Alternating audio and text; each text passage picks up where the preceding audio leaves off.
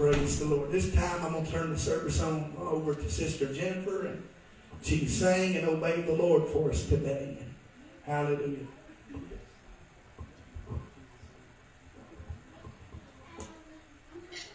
Hallelujah. Hallelujah. Praise the Lord. Thank you, Jesus. Praise the Lord. Praise the Lord. Hallelujah. I'm just so happy to be in the house of the Lord tonight, or this afternoon. I guess you could say tonight. 2:33. So I praise the Lord for everything He's done in my life, and I love God, and there's just so much that He does for me that I can never repay Him for. And I know He don't expect us to repay Him, but I feel obligated because He just continues to bless His wonderful people. Hallelujah. We'll try to sing a couple songs today.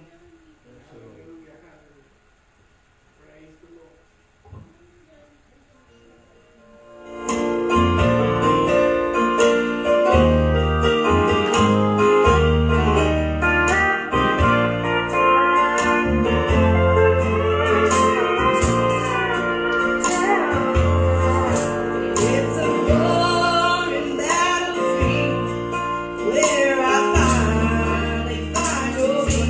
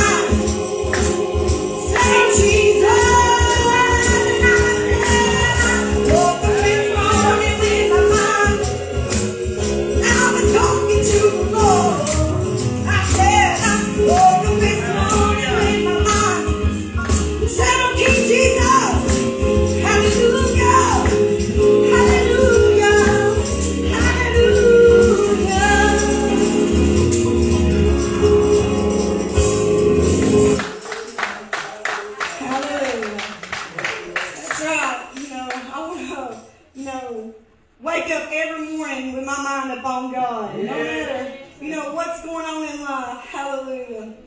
I want to keep Jesus on my mind 24/7. Right. I want to worship Him 24/7. Yes, Lord. Hallelujah. Thank you, Jesus. I'm just so happy. Like I say, every time I come to church, I'm happy to be in the presence of God. I'm happy to be in His house. I'm happy to, just be able to be here. There's people that's not here that could be here. Right. There's people that would like to be here, but that are in nursing homes or jails, prisons. Yeah. There's people that would like to be here, but they're bedfast. Yeah. We got to take, advantage of saying, yes, I can go to church. Yes, I can be there in the house of the Lord. But one day, these people that are taking it for granted, it's going to be a sad situation because they're going to say, man, I had a chance after chance to go to church. Yeah. Why didn't I go? Because certain situations and circumstances do come up. And then it's just sad. It's real, real sad. I love Jesus. Yeah. He's my life. People think, you're a fanatic. That's right, I'm a fanatic for Jesus. Yeah. And I'm proud to be a fanatic for Jesus. Come on. I was a fanatic for the world and the sins and the lustful desires when I was a sinner. Yeah. So I want to be a fanatic for God and the spiritual gifts and the love that He's putting me and the desires and the journey that He's putting on me. He'll put something in you that'll make you be different from the world. He'll put something in you to make you completely different from the world. Yeah. I'm telling you, whenever you meet somebody that's sold out to God, you know it. You can see that light of Jesus burning. You can see the Holy Ghost showing. You can tell the way they talk, the way they walk, the way they dress, the way they treat people. Yes, You can tell when God doesn't work in someone. Hallelujah. I want Him to work on me each and every day. It's what I always say. I say, Lord, I am your puzzle. Put me together the way you want me to be. Lord, this is your will. This is your potter will, Lord. Put me and make me and mold me into what you want me to be. Because if I do it, Lord, I'm going to be wrong. Lord, if the world tries to do it for me, it'll be wrong. But Lord, I know if you do it, it's going to be right. And there's not going to be nothing that's going to be wrong about it. Because, Lord, you don't make no mistake. That's the way we got to be. We got to let Jesus have complete control of our lives. Complete control. Until you let God have the will and have complete control of your life, you're not going to go nowhere good. You're going to go to death.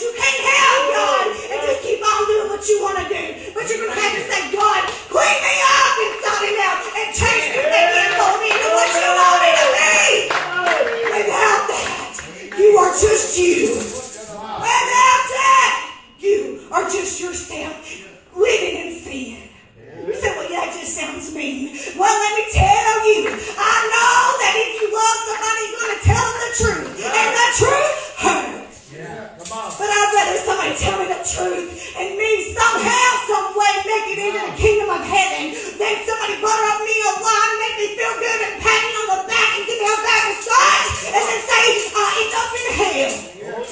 So what do you want? Do you want the truth?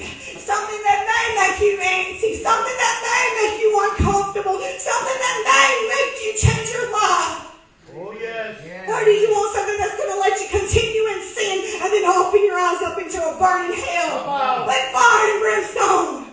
It's so anyhow. People say you're mean, Sister Jennifer. I'm sorry if you feel that I'm mean. But I'd rather you call me mean and then you somehow God prick your heart and then you change your life over. You're going to be thanking me later.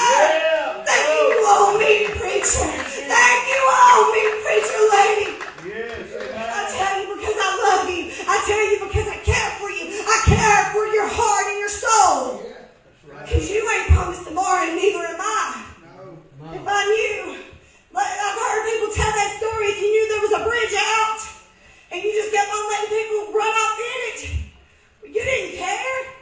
And you know, if you think that you come up on it and there 3 or 4 cars was already in there and you was trying to wave them down and say, stop. You care. That's the way a preacher is. You're trying to tell them, stop. There's danger. There's death. And there's hell coming if you don't change your ways. But yet, we're the mean people. You know, you'd come up to some of them and say, oh, I'm not stopping. Oh, they better get out of my way. I'm going anyway. You meet people like that. Go straight in to the bridge. And when I say the bridge, I'm talking about the burning pits of hell because I'm giving you a carnal definition of what I'm talking about. Hallelujah. I care for people. Praise the Lord. When God changes you, you begin to care for people. You begin to care about where their soul spends eternity. It ain't about yourself anymore. Yes, you got to be saved and sanctified. Yes, you got to do for you. But you got to try to get others along the way to go with you. Without that, you wouldn't care. I don't want nobody to die and go to hell. I don't care how much you love me. I don't care how much you hate me. I don't want you to go to hell because I love you all. That's what I believe. Hallelujah.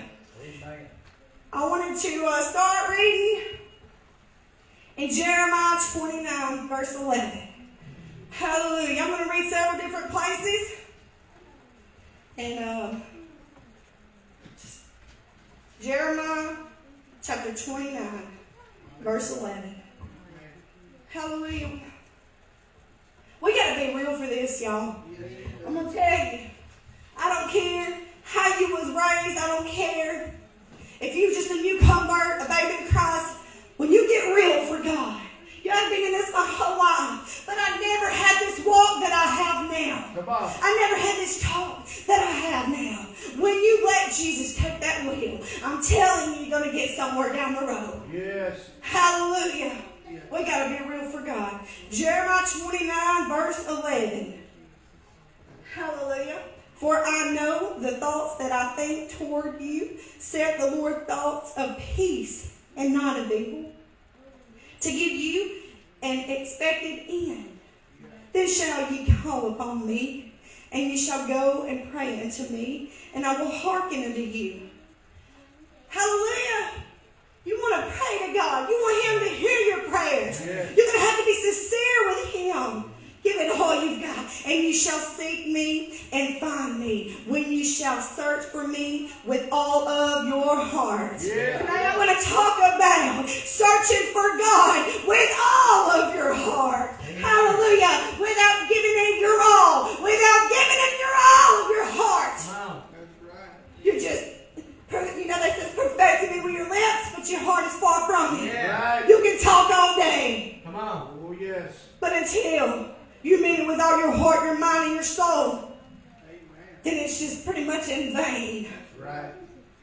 And I will be found of you, saith the Lord, and I will turn away your captivity, and I will gather you from all the nations and from all the places whither I have driven you, saith the Lord, and I will bring you again into the place whence I caused you to be carried away captive.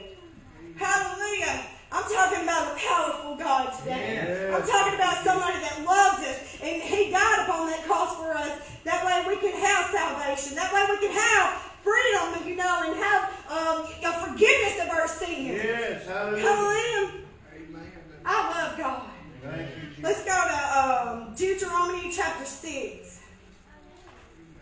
Thank you, Jesus. Praise the Lord. This is what I live for. Yes. Hallelujah. Deuteronomy chapter 6, verse 3. Hear therefore, O Israel, and observe to do it, and it may be well with thee, and that ye may increase mightily, as the Lord God of thy fathers hath promised thee, in the land that floweth with milk and honey. Hear, O Israel, the Lord our God is one, and thou shalt love. What I say? Thou shalt love the Lord thy God with all thy heart. What I say? You got to do it with all your heart. Yes. And with all thy soul. Yes. And with all thy might. And these words which I command thee this day shall be in thine heart. This is something serious, y'all. Like I said, we can't just be saying it with our lips. We're going to have to mean it with all of our heart, all of our might, and all of our soul, with every breath that you take. That's right. Amen. I don't want my words to be in vain. I don't want my words to be just a sounding cymbal. I don't want my words to just be words. But I want them to mean what they say and say what they mean. Yes, that's From right. the heart, the mind, and the soul, with all my might. Thank you, Jesus. Hallelujah. That's right. Amen. Praise the Lord. Let's go to Matthew 22. Praise the Lord. Praise the Lord.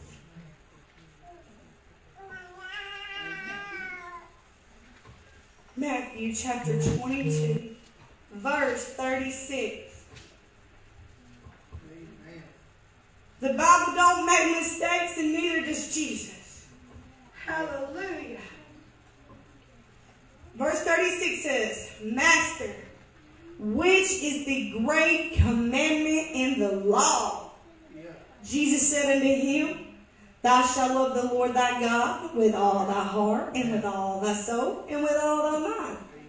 This is the first and great commandment. That's right. That sounds powerful. Yes. What did I say? We got to love God with all of our heart, with all of our soul, and with all of our mind. He said this is the first and the great commandment.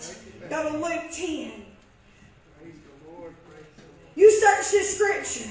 You're going to see when God speaks it, whenever the Bible speaks it, it means what it says. Yeah. You'll find it 10 times, 20 times, 50 times, because it wants you to know. It wants you to hear what it says, and it says what it means. Yes, that's right. Amen. Praise the Lord. Luke 10, verse 26. Thank you, Jesus.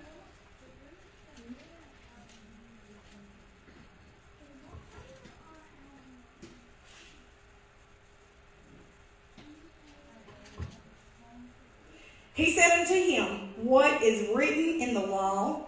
How readest thou? Yeah. And he answered, saying, Thou shalt love the Lord thy God with all thy heart, and with all thy soul, and with all thy strength, and with all thy mind, and thy neighbor as thyself.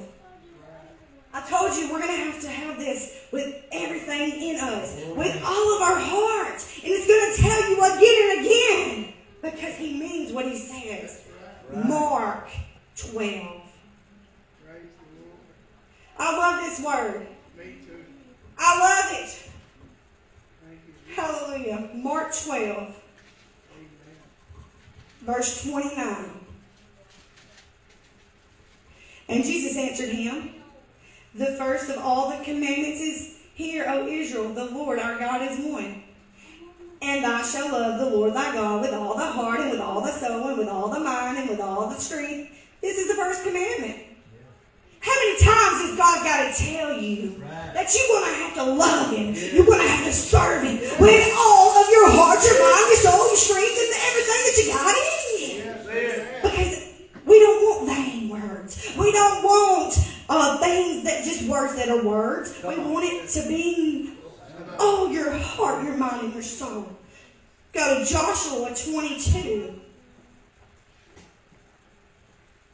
Joshua chapter 22.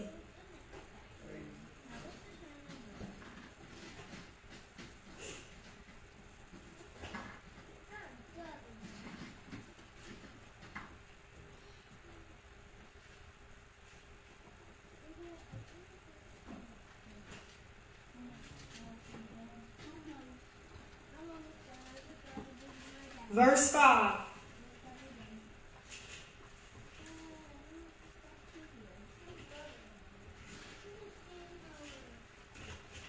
Joshua 22, verse 5. But take diligent heed to do the commandments and the law which Moses, the servant of the Lord, charged you to love. And 15 says, if you love me, this is something y'all better listen to real good. If you love me, keep my commandments. Okay? So you tell me, I gotta love you, and I gotta serve you, and I gotta praise you with all my heart, my mind, my soul. I gotta do this. But it says, if you love me. You're saying you love me. How so? I don't see anything. Are you keeping the commandments? Are you keeping the word that I'm telling you to do? Are you keeping the word that I'm telling you not to do? If you love me, keep my commandments. Go to 1 John chapter 5. Hallelujah. I love this word. His word is so true. Yes, it is. 1 John chapter 5.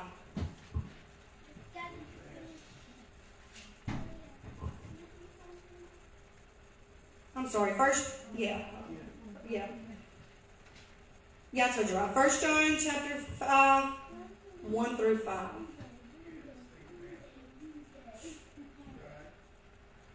Whosoever believeth that Jesus is the Christ is born of God, and everyone that loveth him, that begot, loveth him also that is begotten of him. By this we know that we love the children of God, when we love God and keep his commandments. For this is the love of God, that we keep his commandments, and his commandments are not grievous. For whatsoever is born of God overcometh the world, and this is the victory that overcometh the world, even our faith. Who is that overcometh the world but he that believeth that Jesus is the Son of God? So we've got to love God, and loving God is keeping his commandments. Loving God is doing what the Word of God says. It's simple. It's simple whenever God just puts a magnifying glass. Oh, he takes that Holy Ghost, and whenever you get that Holy Ghost down in here and you start reading that Bible, I don't care how many times you've read it, it's just like he puts a magnifying glass over the Word of God. And he said, oh, Lord, that's what that meant. Man, why did you wait so long to tell me? Because I'm telling you, it's just, woof, you get revelation. You just keep on reading that Bible. You may say, well, some things don't make sense. I don't care if it don't make sense. Read it again and again. Because God will give you revelation when you're praying and you're being dedicated. Hallelujah. I believe this. Amen. 1 John chapter 2, verse 1 through 4. 1 John chapter 2, verse 1 through 4 says, my little children, these things write I unto you, that ye sin not. And if any man sin, we have an advocate with the Father, Jesus Christ, this righteousness, the righteous. And he is the propitiation for our sins, and not for ours only, but also for the sins of the whole world. And hereby we do know that we know him if we keep his commandments. You know him if. If is a big word, if we keep his commandments. He that saith, I know him, and keepeth not his commandments, is a liar, and the truth is not in him. So you say that you're doing this and that, but if you ain't keeping his commandments, you're a liar, and the truth's not in you, is what it says. So we have to love God. We have to serve God with all of our heart, our mind, and our soul. We've got to put sin to death. We have to have, just obey the Bible. We've got to keep. You love blessing his name upon the Most High. I love keeping him number one in my life, because whenever you do that, you begin to have a true spiritual walk with God. I can't explain it to you enough and express it to you enough of how true that is. And if I wouldn't have experienced it myself, then I wouldn't be able to tell you over and over again of how true it is. But just remember, just do your very best. And whenever you learn something that's a sin in the Bible, try not to be rebellious. If you're having trouble with it, come before God and say, God, I'm struggling. Be honest with God. Because if you be honest with Him, He's going to be honest with you. You say, God, I heard the preacher preach on this, and I've seen it in the Word of God. But Lord, I am just having a battle, and this flesh has got a hold on me, and this sin has got a hold on me. But you know what? Come to Him. It says, through God all things are possible. He can make a way, and He will make a way. He can deliver you, set you free. He can do all things. And I love God. I truly do. Hallelujah. God bless y'all. Hope I said something to help someone out there. In Jesus' name. God is love. Amen.